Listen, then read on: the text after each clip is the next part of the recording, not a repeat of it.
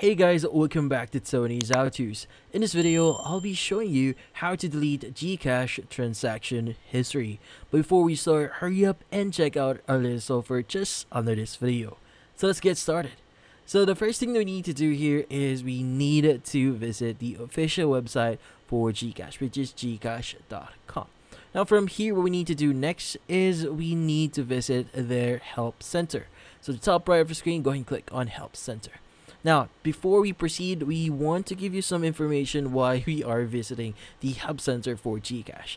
Well, in this case, Gcash is kinda a banking institution. So meaning they hold a significant amount of funds that you have, meaning the funds that you have on your account whenever you're making transactions is a proof that you've paid for something. So deleting those history can be something complicated. So you need to reach out to support to actually delete those details.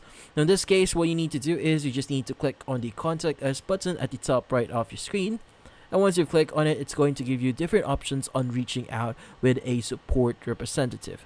Now you could actually connect with a support agent via GG here or calling their hotline.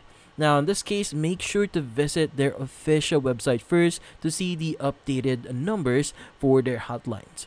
Now in this case, if you want to use or chat with Gigi here, go ahead and click on chat with Gigi at the bottom right here and basically tell Gigi here that you want to talk to a support representative or a support agent. Now in this case, just provide all the necessary details needed to clear or delete your Gcash transaction history. And that's about it. So if you found this video helpful, hit the like and subscribe button and watch our next video.